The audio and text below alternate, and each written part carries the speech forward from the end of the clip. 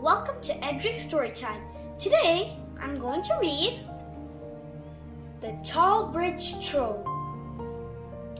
Let's begin. The Tall Bridge Troll by Patricia Wolff, illustrated by Kimberly Bulcken Root.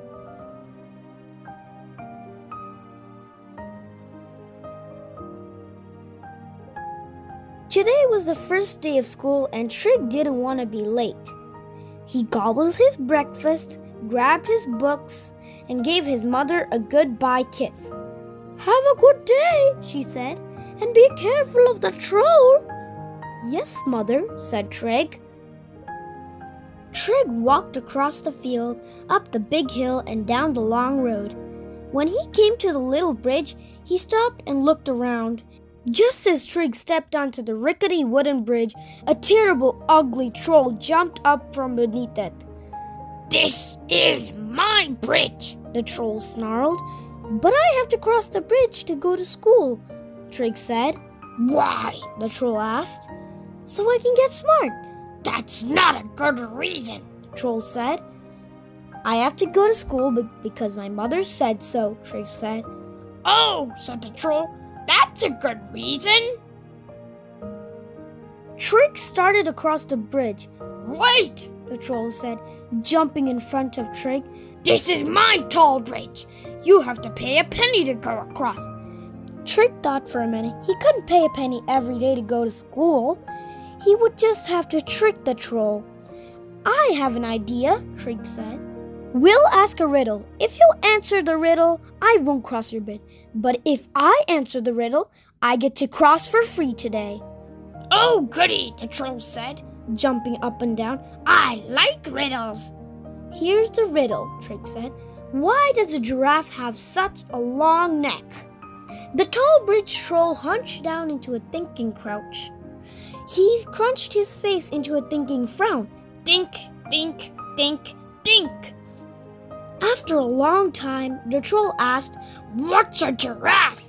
"A giraffe is an animal with a long neck," Trig said. "Oh!" The troll hunched back into his thinking crouch. "Think, think, think!" "I give up," the troll said finally. "Why does a giraffe have such a long neck?" "Because his head is so far away from his body," Trig said. "I win. I get to cross for free today." The tall bridge troll stamped his feet, he shook his fists, and made awful, angry troll noises. But he let Trig cross the bridge. That worked well. Trig thought, "I'll need many more tricky ideas if I'm going to cross the bridge every day without paying." After school, the tall bridge troll was waiting for Trig. "My mother lives under this bridge too," the troll told Trig. "She heard your riddle and she said you tricked me. She said I was supposed to ask the riddle."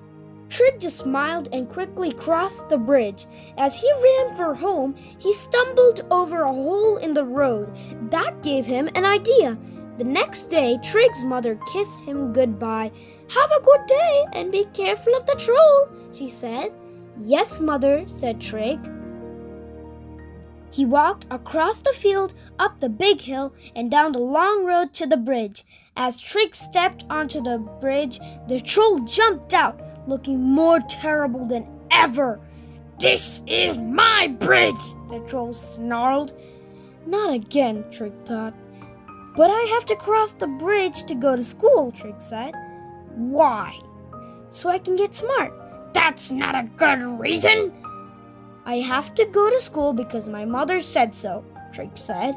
"Oh," said the troll, "that's a good reason." Trig started across the bridge. "Wait," the tall bridge troll said, and again jumped in front of Trig. "This is my tall bridge. You have to pay a penny to go across." Trig pretended to look for money in his pocket. "I don't have a penny," Trig said, "but I have an idea. Let's ask another riddle. If I answer it, I cross your bridge for free." "Okay," said the troll, "but today I ask the riddle." He hunched into a thinking crouch. He crunched his face into a thinking frown. Think, think, think, think. After a long time, the troll said, "I don't know any riddles." "I know one you can use," Trig said. He whispered it into the troll's ear. "Oh, that's a good one. How much dirt can you take out of a hole 3 feet wide and 3 feet deep?" the troll asked. Trig pretended to think.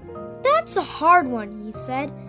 I win, the troll shouted. He jumped up and down. "No, wait," Trig said. "Now I remember. The answer is none. There is no dirt in a hole." The troll stamped his feet. He shook his fists and made awful, angry troll noises. "I hope I don't run out of riddles," Trig thought as he ran across the bridge. After school, the troll was waiting for Trig. "My mother said you tricked me again," the troll said. "She said you knew the answer when you told me the riddle to use." "Could be," Trig said, quickly crossing the bridge. As he ran for home, he spied 2 coins lying in the dirt on the road ahead. That gave him an idea. The next day, Trig's mother kissed him goodbye, told him to have a good day, and warned him to watch out for the troll. "Yes, Mother," Trig said. Trig could see the troll waiting for him, looking more ugly than ever. "This is my bridge," the troll snarled. Trig took a deep breath. "But I have to cross the bridge to go to school to get smart because my mother said so," he said. "Oh, that's right. Now I remember." Trig started across the bridge. "Wait," the troll said. "This is my tall bridge. You have to pay a penny to go across." Trig sighed. "I have another idea." "No more riddles," the troll said. "My mother's mad at me because of your riddles." "No riddles," Trig said. He reached into his pocket. "I have 6 cents, he told the tall bridge troll. "If you can guess what kinds of coins they are, I'll give them all to you. I'll even tell you how many coins I have to make the 6 cents. "It's a deal. My mother's going to be proud of me this time," the troll said. "I'm good at money." "I have 2 coins," Trig said, "and one of them isn't a nickel." "You have 6 cents with only 2 coins, and one of them isn't a nickel," the troll repeated. "Right." The tall bridge troll hunched into his thinking crouch.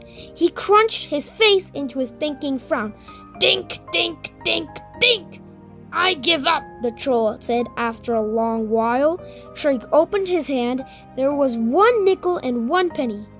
"But you said one of them wasn't a nickel," the troll said. "Right," said Trig. He picked up the penny and held it up. "This one isn't a nickel." Trig ran across the bridge. After school, the troll was waiting for Trig. "My mother said you tricked me again," the troll said. Trig just smiled. "Do you know what else my mother said?" "What?" asked Trig. "She said tomorrow I have to go to school with you so I can get smart." Walk to school each day with a terrible, ugly troll? Oh well, Trig thought with a sigh. At least I won't have to pay the toll. The end. Thanks for watching. Don't forget to subscribe and like my channel.